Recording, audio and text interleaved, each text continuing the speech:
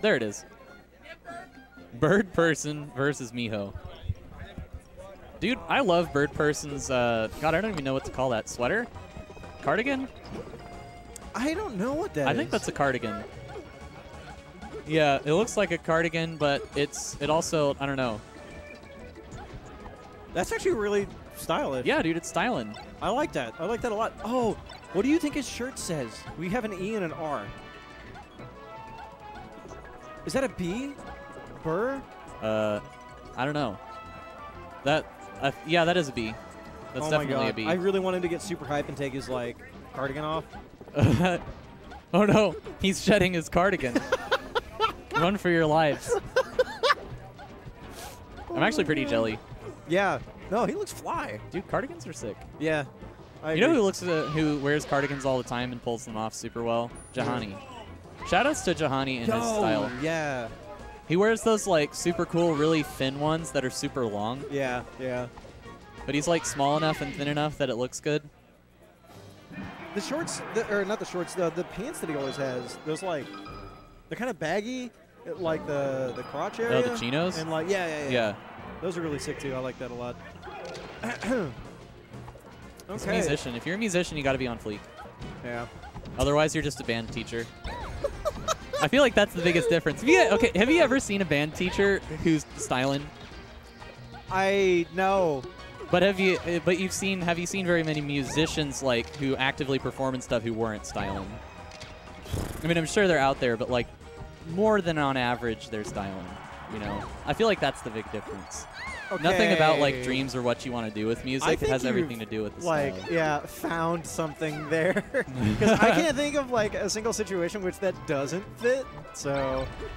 Yeah, dude. I mean, I'm pretty sure it's true. Yeah. Of course, everything I say is an inalienable law. So.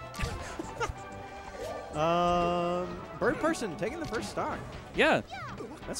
I wonder if this guy's from. Oh my God! Birdie. I was just about to say, I wonder if the good mid-level players are from Austin, and then something like that happens. Yeah. Ugh.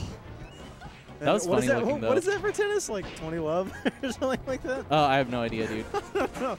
Trying to make memes. Leave me alone, y'all. This is a really strange matchup. A lot of people are saying it's really bad for Falco. I think it's underexplored. I agree. Yeah, because like, what Falco mains are like doing it? You know, there's like West balls. Here's the issue that I have that's going on in today's current metagame. All right, lay it on me. PPND has left for a little bit, right? Says he's coming back soon. Yep. Sick. Love the guy. Great dude, right? Every Falco player is basically like, oh, well, he's not doing work on the character anymore? Well, time to pick up Fox or complain about everything. Not all Falco players do it. I'm not saying that. But I am saying a large majority of the Falco players recently have been doing a lot of that stuff. Some guy was arguing with me a little while ago on how Ice Climbers beat Falco. What do you mean? Yeah, like, what are you talking about? So, I don't know. Anyway, I say that, and then Birdperson's down 2 stocks when he was up. So, I mean, sometimes you just got to go in on people. Yeah. Miss us with that lame stuff. Yeah, I guess so. I'm just like, oh god, I can't think of a single more like triggering thing. Caught this back here. But Falco's back here is pretty triggering.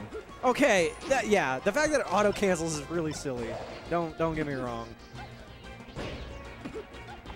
Oh. Okay. Yeah, all right. Putting on the Praha. His punishes have just been like not good enough though. Yeah. I feel like that's really all that can be said about this game so far is that like the Falco's punishes just aren't enough. And it's hard, you know, it's like really hard against Peach, but you know, Falco, the way I see the matchup is that Falco has the tools to keep Peach out basically the entire time. Yeah. And pressure her too. And then he has like some combo capability and he has good kill moves. So like yeah. But landing those kill moves can be really hard. You just have to be super patient. There are only like so many things that you can punish with a kill move in the matchup if the Peach is like playing really well and grounded.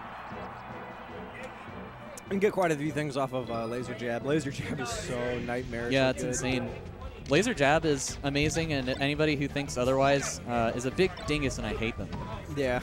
Anytime Peach starts jumping in this matchup, Falco needs to like really pay attention to that and have his back towards her.